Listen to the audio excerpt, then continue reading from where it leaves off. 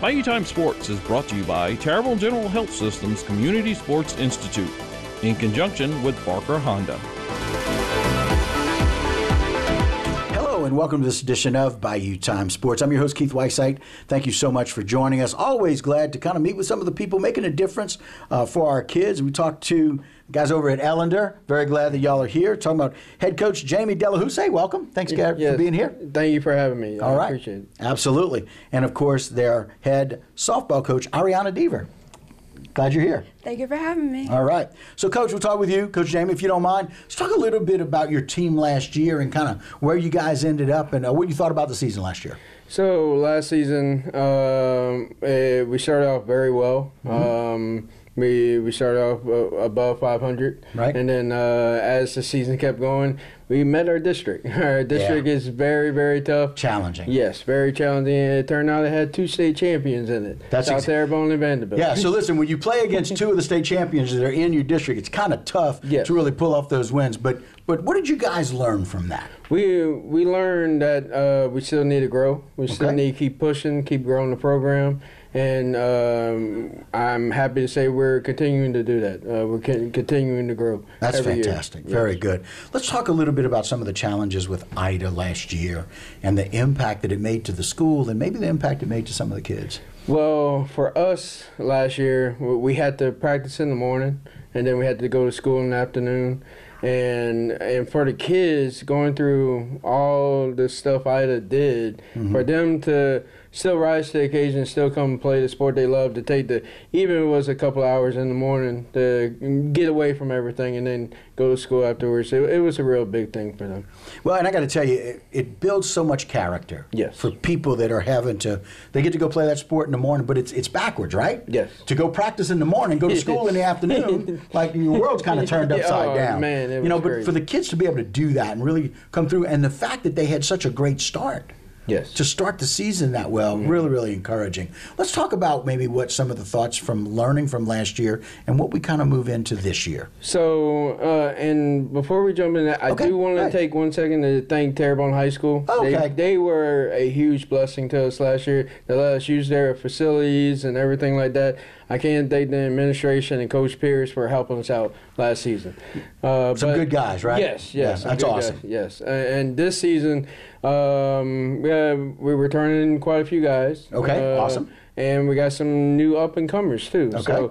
So we have still extremely high expectations. We setting the goal of 15-plus wins this year. Okay. Try to improve and make the playoffs again for a third time.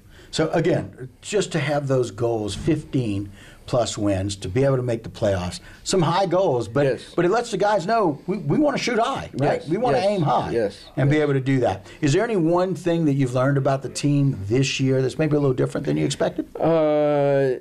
One thing for sure, they've grown up since they were young, and they've been together since they were little bitty kids. The families are very close. It's just a really unique situation this season. And not saying that every season is not unique, but this season they're really tight. They really know each other. They're really a family. I love it. That's maybe the best definition of family, right? Yes. They've grown up together, but they've also now grown up. Yes. Very cool. I like it. All right, Coach Deaver, let's talk to you a little bit about this. I mean, you've been a coach for a little while. This is like your first head coach kind of thing. Yeah, it's exciting. Is it? Yeah, it's really exciting. What's something that maybe you learned early on with the girls on the team this year? Something that I learned early on with the girls this year is that it's baby steps. It's gonna take a lot of work, hard work, and dedication. But they all have that ability to, whatever they put their minds to, they'll get it done. Okay. So that is something that I've already learned from them. So helping them take those little baby steps, right? Exactly. It says, hey, Coach, you got a job to do, right? Yes. So. And so young team? Yeah. Well, we're pretty balanced. Okay. The least amount that we have is upperclassmen. Okay. We only have 3 seniors this year. 3 seniors, all right. So, but other than that, it's pretty balanced overall. So.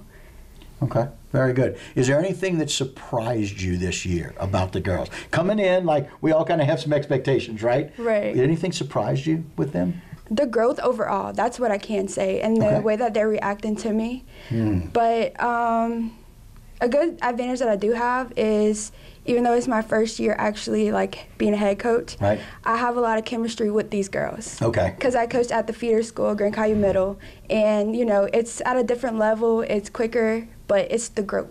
Right. From seeing them whenever they were younger and then seeing them now and seeing, you know, just thinking advance, like, oh, this is the type of player that they will be. How they can become. Yeah. Gotcha. You got to grow with them. Exactly. Right? It's a learning process both ways. All right. That's an advantage. I like that. What's your goal for the team this year? You know, again, not a whole lot of upperclassmen. What's the goal that y'all have for the Patriot girls this year? So the biggest goal that we have for them this year is be the change. Okay. You know, be the change in the program. Be the player that's going to make those outs. Be the player that the other coaches on the opposing team is going to warn their players about. You know, like, be that difference. Right. So it's a lot to instill in them. Like I said, it's going to be baby steps. It's a process. But as long as they know that it's about them, right, and that they have us to fall back on. You know, like we're here for a reason, and that's the biggest thing that I have to get through to them. So you've got their back, and if they can be the change, maybe they can have the back of the person next to them, right? Exactly. That ball in the gap, they're both fighting hard to get to. Exactly. But whoever gets to it, they were the one that made the change. Right. Right? Same thing for you guys, huh, Coach? Yes, sir. I love that idea. Be the change. I think that's a challenge that we have for everybody. So what a great life lesson to teach these girls first year coming in, getting them to do that. So we wish the best for you, Coach. Hope to get out there and see some of that and see y'all being the change. Hopefully Same thing for you, Coach Jamie. We appreciate y'all being here with us today. Thanks for taking the time. Thank you. All right. And that will do it for us here on this edition of Bayou Time Sports. Don't go anywhere. A lot more local programming right here on HTV.